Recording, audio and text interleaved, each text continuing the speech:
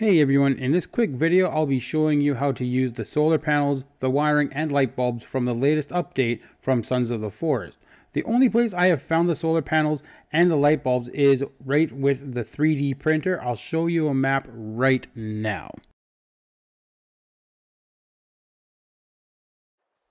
Once you have acquired all the items, all you have to do is build a slanted wall or a roof. Then place the solar panels on the roof or the slanted wall. And then all you have to do is add the wire. And once you click the wire here, oh, I don't know why I picked up a light bulb here, but give it a sec. All right, we're going to pick up the wire. Once you go up to the logs that you want to put it on, you'll get the arrow. You just click it. And you want to make sure that the wire, the orange wire, is going from the solar panel wire up, and then it'll split off. I have done up to 3 light bulbs so far. All you have to do now is just click the light bulbs in,